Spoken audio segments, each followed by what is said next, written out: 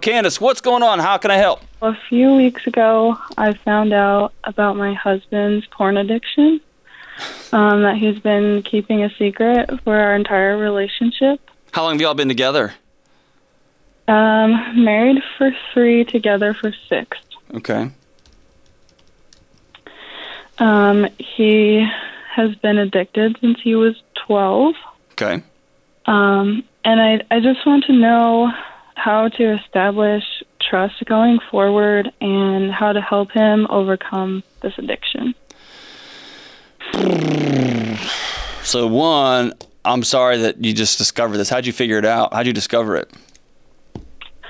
I actually had a dream about it, and I confronted him about my dream, and he was like, what the heck, and came clean about everything. Yeah, because he realized, oh, God, I'm married to a sorcerer. This is not going to end well for me, right? Yeah. you had a dream, and you just thought, well, I think my husband's got some addiction challenges, and then you just asked him about it, and he's like, uh-oh, busted. I didn't believe the dream. Like, I thought it was just a random dream, but I was like, hey, I had this dream. It's kind of weird. And then Wow. It came true. So how'd the conversation go? Tell me about how that conversation went. He at first kind of like made it seem like it wasn't as much of a big deal. Like, he was kind of denying it at first, but then he eventually just started, I don't know,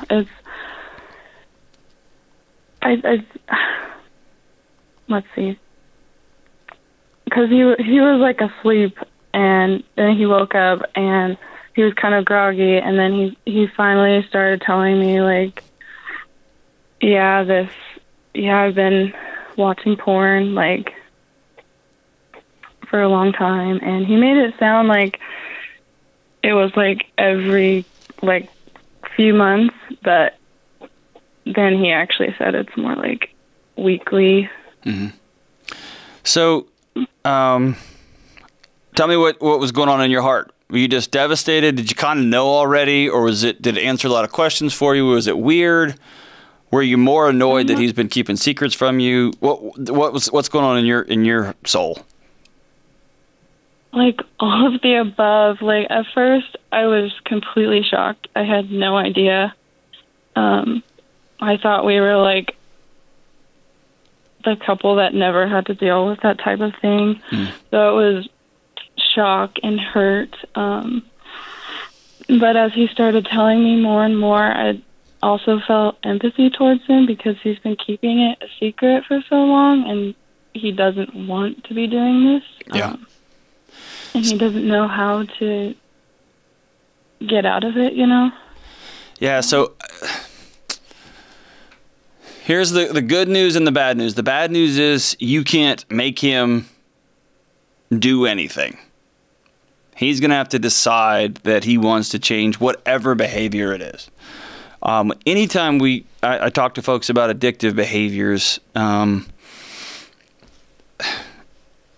I always want to make sure we're talking about it at a 30,000-foot view.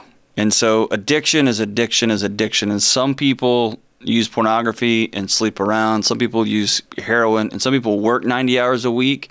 And some people are addicted to being right. They're addicted to power and to bossing the people around. Addiction is addiction is addiction. And the chemicals involved are very similar.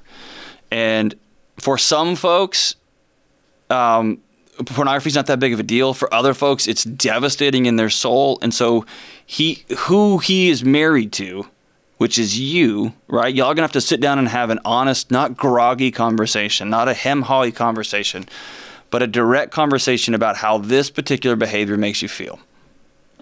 And you're gonna have to have a specific conversation about what the violation feels like, and you're going to have to do some work on your own to decide, to kind of divvy up here. Is it the secrets that broke your heart? Is it the fact that he's been struggling with something for 6 years and he's kept that from you? Or is it the actual, he is looking at naked people and he is thinking about other people that are not me, right? And it's probably, like you said, it's a mixture of all of that. What I'll tell you is, it's been my experience that the deepest pain underneath all those layers is the deception and the fact that you weren't worthy enough to be trusted with a hurt he had, especially for that long, right? That's hard. Is that overcomable? For sure. 1,000,000,000% yes. Okay. What you're going to have to do is be honest with him about your feelings, and even if it's not all parsed out at the beginning, if it's a jumbled mess, still sit down and be honest with him. And you may have already done this. If you haven't, please take the time to write out how you feel. Get all those feelings down so that you can see them laid out. They're in an order. And then I want you to draw your boundaries pretty firmly. Here's what I won't accept in my house. Here's what I won't tolerate in the house. And here's who I expect the man that I'm married to be. And then he's going to have to make some decisions. And this can be a challenging thing, and this can be a not challenging thing. This could be just some hard decisions he's got to make, and then y'all are going to work together. And then this is just going to be a story. This is just going to be a footnote in the history of your relationship moving forward. And so I don't want to undermine it, and I don't want to over-sensationalize it. I want to get right direct in the middle of it and deal with it directly. Does that make sense? Yeah, it does. What I'll tell you is tiptoeing around, holding him hostage with you, right? Addiction at the end of the day is a connection disorder, right? It is people trying to fill voids, relational voids with stuff, with things, with other chemical processes that are cheap chemical substitutes for the chemicals we get when we are connected with other people. And so when folks use harsh, they weaponize certain things, man, it just makes things worse. And so all that to say is be vulnerable with him, be clear with him, set really firm boundaries with him, love him. He's your husband. Love him. Walk alongside him, but you can't do the work for him. He's going to have to make some hard decisions. By the way, here's what some hard decisions might look like.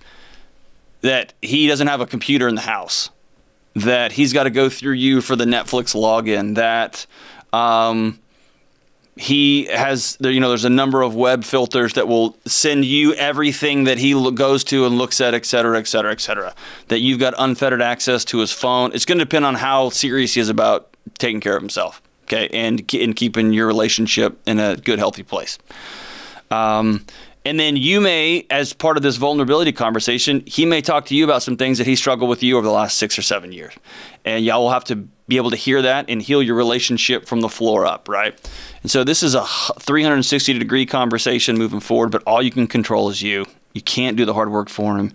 But I do want you to keep the light on in this relationship, man, because there's a lot of hope at the end of this thing, okay? Okay, yeah. So you've known him for 6 years.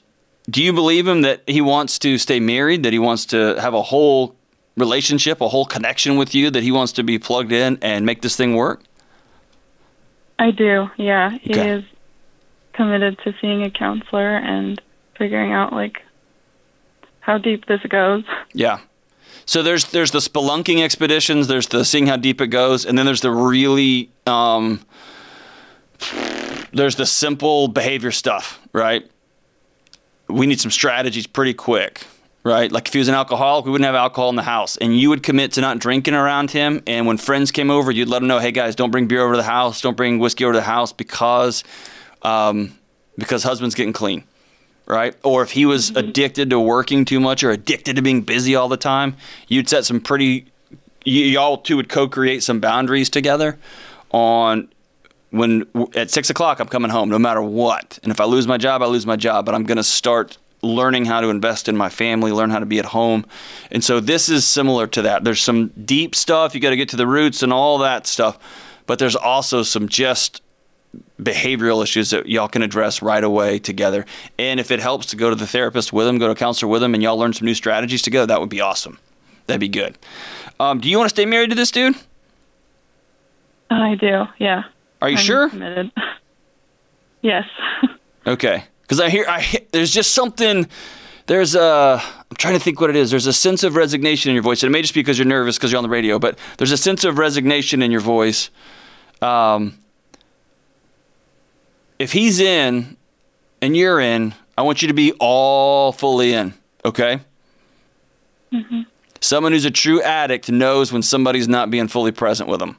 And that's what you go chasing, that full presence, okay? Okay. Do you feel good about that?